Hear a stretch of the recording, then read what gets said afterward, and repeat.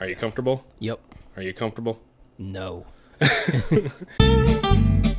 Well, hello, this is the film Glutton. Thank you for joining me. This is DC Gluttons. I'm going to go ahead and call it a special edition because this is about my Warner Brothers studio tour, mainly the Justice League exhibit. And so because of that, it's also my salute to Zack Snyder and tip of my hat to the hashtag release the Snyder Cut movement. Ross, was one of my good friends, Ross and Tommy, were both in from out of town. And they really wanted to do this, so I go, you know what, would you guys mind taking a couple minutes out of your vacation to do a quick little podcast on this? And they're like, yeah, sure, let's do that. Well, mainly Ross was, and then Tommy was like a fly on the wall, but we pulled him in for a couple of cool little quotes. Ross and I have been friends forever. We both worked for Disney many moons ago, and we've been close friends ever since. He's got his own website called rewardspointer.com. Please check it out, and that's not just to support him for coming on the show, but because it's a really cool website. Rewardspointer.com. Quick little thing, I'm just going to read from his website directly. I've taken several vacations for free and earned thousands of dollars in gift cards and cash back just by paying for my everyday expenses. I'm on a mission to experience as much of this planet as humanly possible. Now I run the site to show you how to do the same. There's a great article. One of my favorite ones was about his staycation in Orlando, about an Embassy Suites. He tells you about how many points it was, how we used the points, why you chose that hotel, how the hotel was, and it's just really informative. So I would check it out, and it's fun. And then also it can links to his YouTube site from there. So just go to rewardspointer.com and you can get all of it. I believe under YouTube, but he's just under Ross Horn, and he's got the Rewards Pointer videos there. But check out the main website. The only bit of news I do want to cover is Aquaman. News came out today from Entertainment Weekly, an exclusive first look, a bunch of pictures. I'm probably going to throw up the picture of Black Manta because that was the thing that got me the most excited. But go to Entertainment Weekly, check out the rest of the pictures. There's some cool stuff, and more power to them for advertising the new Aquaman. I'm super pumped for this. So we're just going to move right into the video. The first part is us getting to know Ross a little bit and where he stands as a DC fan. And no spoilers there because it's really funny, but it allows you to understand that we are coming from very different perspectives when going into this exhibit. And then I go into the detailed Justice League exhibit part, and then there's going to be tons of pictures accompanying that. The studio tour was a lot more all-encompassing. If you're a DC fan, it's 100% a must. But if you're just a Warner Brothers fan, if you liked Friends, if you liked, there's a whole list of things, old classic Warner Brothers movies. This tour was comprehensive and cool. I recommend it. It was $65, so I had to save a little bit to make sure I could do it, but it was so worth it. So we get to know him a little bit, then we go into the tour, and then the final part is we are covering a bit of news. It was from last week, one of the scenes that never made it into BVS, but my understanding was it was shot. And the reason why I talk about it, I didn't talk about that in any of my other DC Gluttons videos, but also because I bring it back, obviously BVS is being a Zack Snyder film, because I bring it back to Zack Snyder, it's a nice little conclusion to this video to wrap it up. Anyway, so let's get right into it. Thanks for joining us. So I was telling you about the hashtag release the Snyder Cut movement, but first I needed to find out how versed you are in the Snyderverse. So you were just telling me, which is why I had to hit record, that you hadn't seen BVS, Batman vs. Superman. Right. And did you see Man of Steel? No. Did you see Wonder Woman? Yes. Did you see Justice League? No. Okay, so you've seen not a single film in the DC universe that Zack Snyder has directed. But once he produced Wonder Woman. Okay. He had his hands in that. Okay, let's go a little further back. Did you see Sucker Punched? No. Did you see 300? I'm sure I did at some point in time. Okay. It's a pretty old one. What about, I don't know. Started losing my guys. Dawn of the Dead, the remake. No. So, Watchmen. Did you watch Watchmen?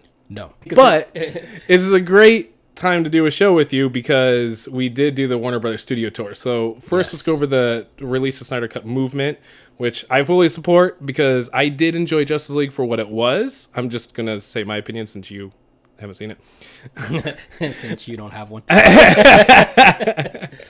Just imagine it was good. Right. Imagine it was funny.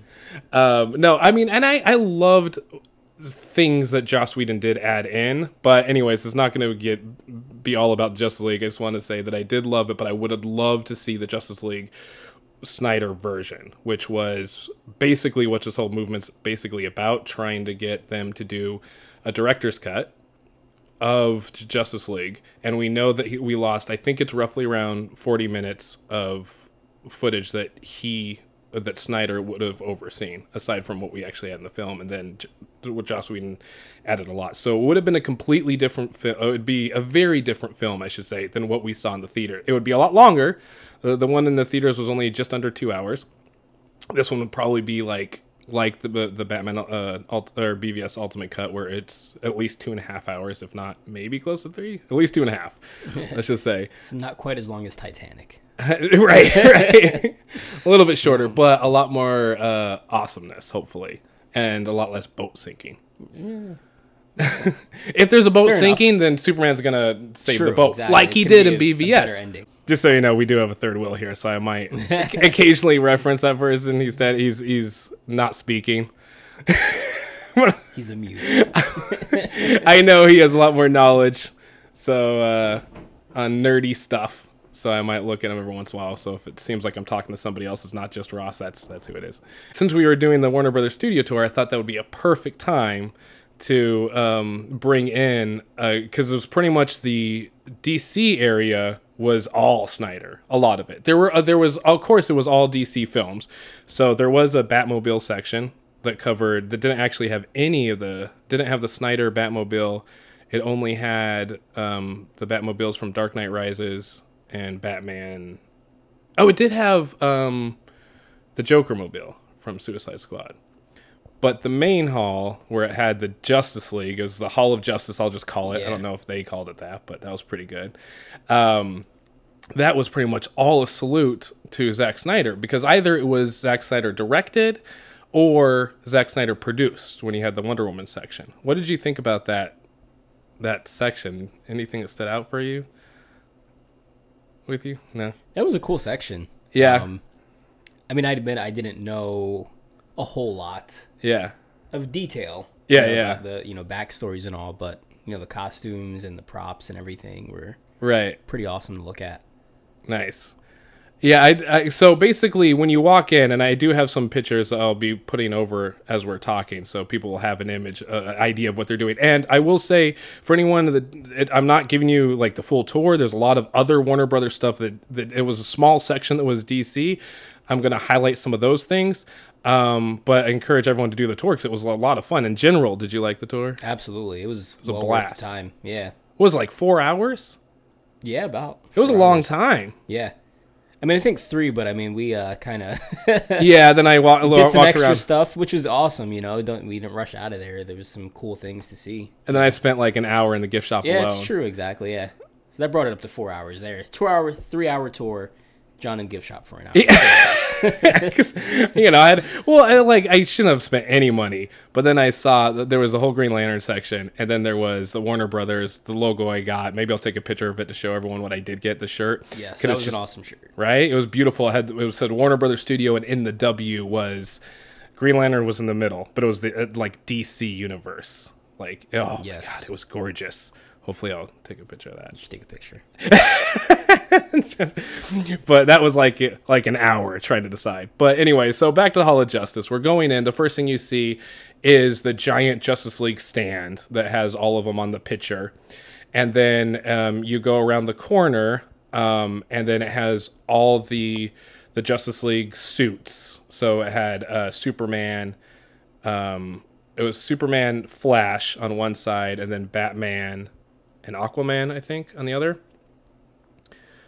And then we're trying to get the sequence. It's okay if the sequence is not exactly right. I will say, I do know Superman was first where I went in, if you went to the right, because... Yeah, Superman was on the right, first thing.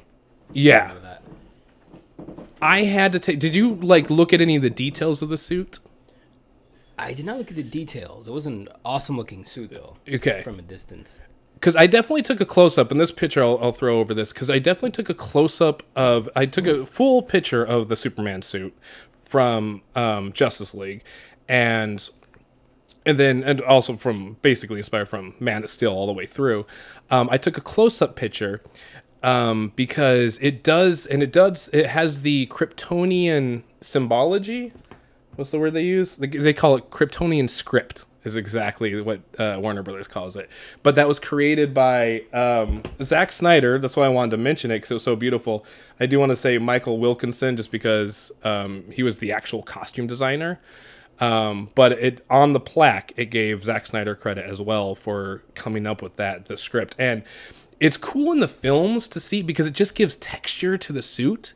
But to me, it's the perfect example of Zack Snyder's eye for detail. The way everything in the shot, which is why I'm such a Snyder fan, every aspect of the shot is taken into account. Right down to the texture of the suit, saying, wait a minute, this is going to be Kryptonian material. It's going to look different and it's going to feel different. So how do we make that difference? And it looked really cool. Once you could actually get up there and look at it up close, you see that texture, and it was surreal to me personally. I don't know. That's pretty cool. Yeah, definitely. Very detail-oriented guy, you know? Yeah. Did you have a favorite suit?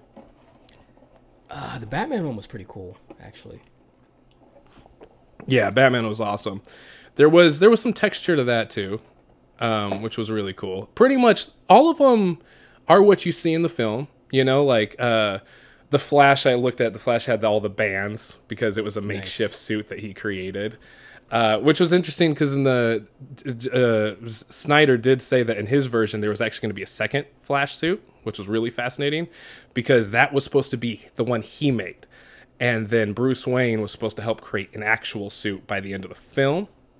So, but it was still cool regardless. But the Batman suit was really awesome. And I actually think in general, this Batman suit is one of the best ones we've had, personally. I don't know, how do you think it compares to maybe like the Dark Knight Rises suit, since you got to see? They had both there, by the way. I mean... All right. Well, then we have the Wonder Woman's. So we have the Aquaman suit, which it said it weighed like 80 pounds. I think I took that note. Yeah, it said 80 pounds. That's ridiculous. Oh, and I wrote this down really quickly because Aquaman said, Jason Momoa, the actor that played Aquaman, said that his persona was inspired by Clint Eastwood. And I literally wrote this down. The outlaw Jose Wales. I literally have no idea what that is. That makes two of us. Random guy in the corner. Mute. Do you know? No. I'm gonna look that up right after this. I'm gonna feel like an idiot. Be like, oh yeah, as a cinephile, I should totally know what that reference is. I just wrote it down because I think that's worth mentioning. And I think that's kind of cool. So anybody who does know what that is, they'll be like, oh, that's cool. Thanks for sharing that, John. Right. Hopefully they're like that. And then the Wonder Woman suit itself, which was also gorgeous. And the sign said it had 14. She wore 14 different versions in the movie. Wow. Now, at first thought, I was like, okay, wait a minute. That doesn't, you don't see 14 different versions in the movie. But basically what they're saying is they had to reconstruct it according to what was going on in the scene. They didn't give specifics, but I'm guessing in terms of what type of action she was doing, or maybe they could do more details if she was, standing still or whatever. And then the Wonder Woman, the outfits from Thea Mascara, I don't know if you saw that. Those were the more brown ones. Nice. Okay. That was just really cool. What did you, since you saw Wonder Woman, right? I did. We'll stop right here and get your opinion on Wonder Woman. What do you think of Wonder Woman? It was a great movie. I was definitely entertained, and it beat my expectations. Yeah. I kind of went in thinking, Wonder Woman's cool, but it was a really good movie. Yeah, that's cool. All right, well, so I'm gonna put you in the. I'm gonna check mark you as a Zack Snyder fan, even though that's Patty Jenkins was a director, and that's definitely her brainchild. Like it was a beautiful movie, but Zack Snyder had. You could definitely feel Zack Snyder's aesthetics a lot. I think he had a lot to do with shot composition. I'm just scrolling through some of the pictures. Oh, that's right. The Flash did also have all the little designs. That was some of the details they had. Was like they had the sketches that he did. I'll show some of those as well. There was the computer screen that was all from the scene where Bruce Wayne and him are speaking inside. I don't know. We'll call it the Flash Cave. Because I don't actually. Anyways, his secret base. There was some pictures on the computer and stuff like that. So there was some stuff that they showed that was really cool. Just cool artwork. Oh, Cyborg. They had Cyborg. That's what it was. On the other side, it was Batman and the Cyborg. Aquaman was in the middle.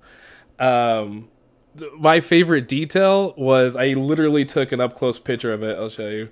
I don't know if you noticed that. Nice. Don't worry, I'll show the viewers at home. I'm just showing that on my phone, but I'll show you on it'll be a slide. He had a Gotham City jersey, property of Gotham City jersey, because he played football. That was really, really cool. Little, well, not jersey, hoodie, whatever it's called. Hoodie. Yeah, not jersey. I don't do the sports. I know about as much about sports as you do about superheroes. Yeah. And then they had little comic books next to each of them, just to kind of show where they came from. And a little nod. That was really cool. What else? So that was and then the Wonder Woman picture. I'm not gonna lie, I kind of fanboy out with that. I'll show you the picture that was in Wonder Woman. The picture that was actually started in BVS with Bruce Wayne finding it and being like, wait a minute. Like he sends the email to Wonder Woman saying like, I don't know, I know you, or how long have you been around here? I didn't just watch the movie, guys. I'm sorry. But and then so that was just really cool, just to see that up close and just have it be real. There's something about being able to see these things that just was a surreal experience. I would say that about anything, whether we're talking about the Friends part, even though I wasn't a Friends fan, but just being able to see the things, like even like when we're driving around and checking out some of the buildings, like I was taking notes because there was one of the buildings that was featured in Adam West Batman. There was I took a picture of Lois. It was I think it was a building of it was a Daily Planet, but it didn't have the Daily Planet ball in front of it. And it was the building that had the stairs going down. So I don't know what they used it for now, but I just all I heard was, this was the Daily Planet and Lois and Clark. And I'm like, wait, hold on, guys. Duck your heads. I'm taking pictures. Yeah. Watch out. Crazy man. Okay. I did get a picture of that one. And what's that? I did get a picture of that. Did you? Yeah. That was pretty cool, right? That was pretty cool. And then I got to say this, too, because there was other stuff from Wonder Woman. They were really emphasizing Wonder Woman because it was it was the last one. Oh, no, Joe's thinking it was the last one. But it was the last big one. What I did is I was looking at the front. It was the blue gown that she wore. And then I had to see, because then a fly on the wall said, oh, I had to look at the sword or something like that. So then I had to look behind and take a picture of her backside. I don't mean that in an inappropriate way. To see how this sword actually, like, did they get that detail in there? And they absolutely did. They had the sword in the dress. I still don't understand the physics to that because of where that blade would be going. It seems not like it would be a fun thing to carry around. Yeah. Two things to throw into this. Okay. Yeah, okay. Tommy's jumping in. All right. For the physics of the sword. Oh, get a little closer. Okay. For the physics of the sword would have to be between the cheeks to hold it in place. Yes. It is a proven fact. That's all I have to say about that. But fun fact about the cyborg exhibit there. It's actually one of the largest 3D models, completely made out of 3D printer. And I believe he said it was metal, but they made it specially for the gallery there, and that originally was just done CGI. He had all the dots on his face and everything. Yeah. That's awesome. That's really cool. Good detail. And then the last thing I didn't mention that was on that was the mother boxes themselves. They had 3 different mother boxes, each one, and anyone who's seen the film knows what that's the main premise. I'll show it to Ross so he knows what I'm talking about here. Yes, I did see those. And basically, that's the main premise of Justice League. Steppenwolf is trying to gain all mother boxes. And then on the way out, and there was a bunch of art all around. And then on the way out, there was a mural that I could definitely identify as part of DC Rebirth. Any other thoughts you had on the tour from the suits or anything in general? Yeah, it was nice just to see everything real. You know, the stuff you see in the movies. Right in front of your face. Just going to try to fit in real quick. There was, since we're talking about Snyder, and again, I own every Snyder film. I own all the DCEU, which I still refuse not to call it DC. Said we're not the DCEU. I don't know why I keep calling it that. They actually called me personally and said, John, why do you keep calling it that? Stop. One of the Animaniacs did. I was like, John, stop. I don't know. I can't do imitations. Anyways, but I gotta have some kind of name. So I own all the Zack Snyder videos, movies, and then all the DCEU ones. But I'm just gonna say that again. I know I said it in the beginning, but I'm letting you guys know I'm a Snyder fan. And you need me to prove it. He's not a Snyder fan. He hasn't seen any of these films, really. He's making it up. He IMDb'd this guy and started rattling off movies. There was I'm just read from my notes to see what you think. You didn't see BVS, so Tom, you might want to listen to this one. I don't know if you heard this news, but you might have an opinion because you did see BVS, right? Reluctantly, yeah. Okay, we're gonna edit that part out. He said reluctantly in case you couldn't hear it over the mic. BVS Martha's okay. Larry Fong was one of the cinematographers on Batman vs Superman, and he did confirm that BVS actually Batman vs Superman took out one of the Martha scene. In this scene, Superman attempted to use his super hearing to try to locate his mother. So the scene where Lex Luthor comes out and he's throwing let's go all the way back just really quick because Ross hasn't seen it all. So Lex Luthor kidnaps Martha, Superman's mom, in order to pit him against Batman, saying you've got to go kill the Bat, and he basically wants them to destroy each other. He's thinking this is going to happen. And he's been egging him on throughout the entire movie. So the final thing to push Superman over the edge, I mean, not literally because he flies, so you can't really push him over the edge. He kidnaps his mom and he starts throwing photos at him. And he's like, I got your mom and she's hid so well. Don't even bother looking. That's how they got around it. Because as soon as you see it, you go, Superman can fly. He can run super fast. He races against the Flash even. And he's got super hearing, super vision. Like, how does he not just go get his mother? Basically, he throws, Lex Luthor throws a one-liner saying, don't even try. I hit her really, really well. And as a fan, you kind of go, it is Lex Luthor. He's known for being really, really smart. So he did find, we don't know because it was all done off screen, but he must have found that great audience spot. Yes. The scene they took out was him trying to use a super hearing, but he literally, because he's a younger Superman, he couldn't hear over he couldn't figure out his mother's cries over all the cries for help. So basically he was inundated. So kind of a reference way back to Man of Steel, because in Man of Steel he's locked in the closet as a kid and he can't handle his x-ray vision and his super hearing, so it's all going wacko and he's just like hides in the closet, tries to close his eyes because he can't deal with it. It's almost something like, there's a little bit of nod with that is what it sounded like. And basically what they said was they took it out because it was just simply too dark, because it just showed how many people Superman wasn't saving in the film, which is one of the quote unquote issues with it. I personally loved hearing it, and I really wish this would have been in it, only because I love the throwback to Man of Steel. I love the fact that he's a younger Superman trying to cope with all this. And one of the things that when you're reading comic books, you do bring in this crazy logic into it. You're like, okay, I'm going to let him get away with stuff, but I'm still going to ask questions. And one of those questions is, like, how does Superman have a day job, for instance, as a reporter, and still go out there and like constantly save people, you know, or any of the superheroes? I know Superman has the most leeway because he has so many superpowers, but for me, it's like there's still going to be people he misses, and does he ever have to choose or whatever it may be? And so it wouldn't be him choosing; it would just be him being like, I don't. It would show him having to choose to turn off certain things.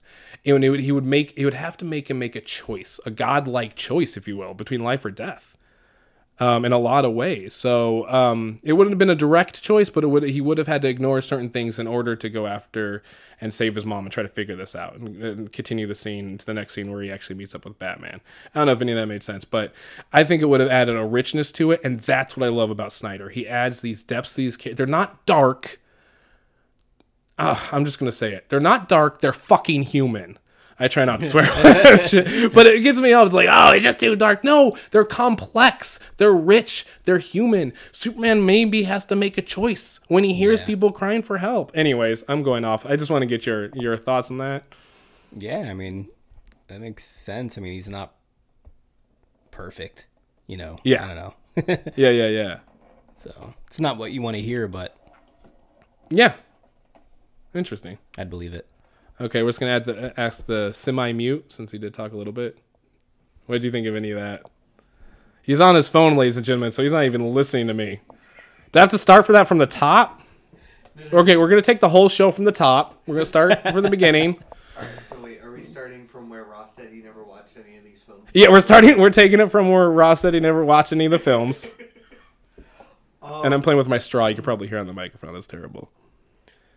It's a fun twist to watch a god with a human complex. Okay, I think you're gonna say something interesting. So can you get a stand up? I'm sorry. He's taking off his Avengers blanket to come over and talk to me. Is that what that is? Is that an Avengers blanket? Oh my God, you piece of crap. Should I go pull out my Guardians blanket? Just talking to the microphone. All right. It's always interesting to watch a character that has godlike powers like Superman, who is also raised as a human, so has human morals, have to make certain decisions like that. I always feel like that when watching Supergirl, for instance.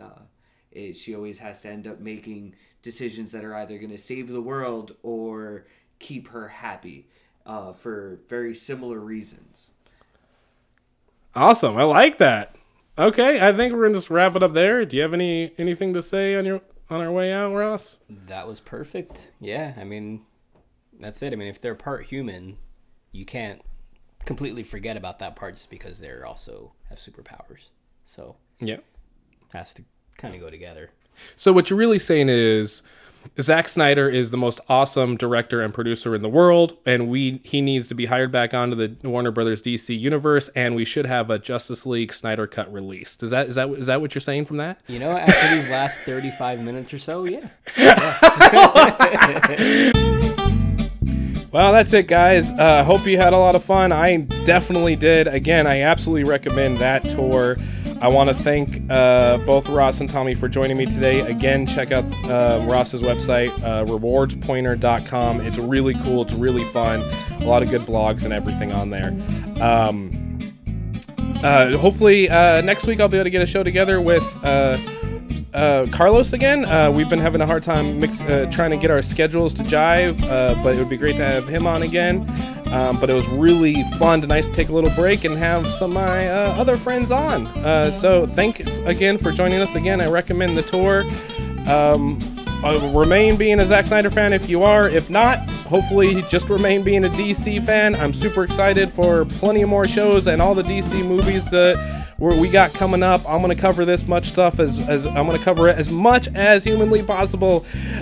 So anyways, this is the Film Glutton reminding you to never turn down an upgrade. Have a great one, folks.